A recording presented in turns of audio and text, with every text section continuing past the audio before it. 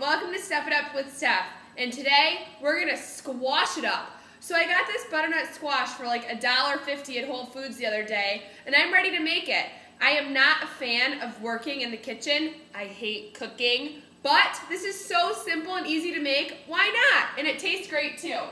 Make sure you wash your squash off with a little bit of water. Just rinse it off. We're gonna take a hefty duty knife, cut this squash in half. All right, there we go. And then we're gonna take a spoon, and you're just gonna start getting out all of the seeds in that squash. So this might take a few minutes, but don't worry, it's kind of fun. Okay, so once you're done carving out all of the seeds out of the squash, it's gonna look like this, and here are the seeds. Okay, you're gonna rinse the squash out with water. Then you're going to get a large pan, and you're going to fill this pan up halfway with water. See how quick this is and healthy? This is going to be a delicious snack or addition to a meal. So then you're going to preheat the oven to 350 degrees.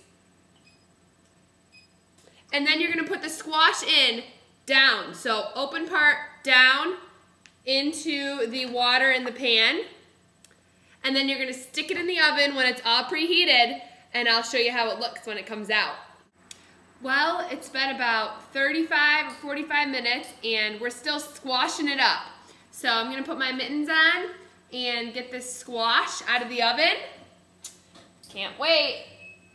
Carefully take it out. Okay, very carefully. Put that back up on the stove. Good. All right. Make sure you turn the oven off. And then what we're going to do is we're going to take the squash out of the pan, grabbing the tip of the squash right there. Ah, that's hot. All right, I'm going to tilt this down so you can see. Then what we're going to do is a little dissecting of the squash. So you're going to cut along the... Actually, you know what? That's not done yet. We'll be back in a few. All right, this is the last part of squashing it up. So I finally cooked the squash long enough. I guess I didn't remember correctly. Keep it in there for 350 degrees, about 45 minutes to an hour and 15 minutes. Then you're just going to take your knife and slice along the outer edge, getting off the peel. So you're going to do this, and then you're going to cut the squash out of there, and then you can smash it up in a plate or a bowl, okay? If you want, you can put a little bit of brown sugar on it, but it does taste really good just naturally on its own.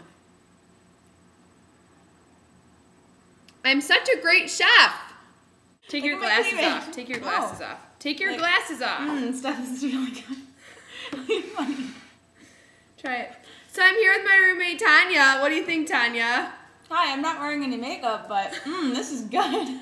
Are you just saying that because you're on the camera? I'm being dead serious. It looks really, it is really good. Okay, good. Yay! I'm such a good squasher.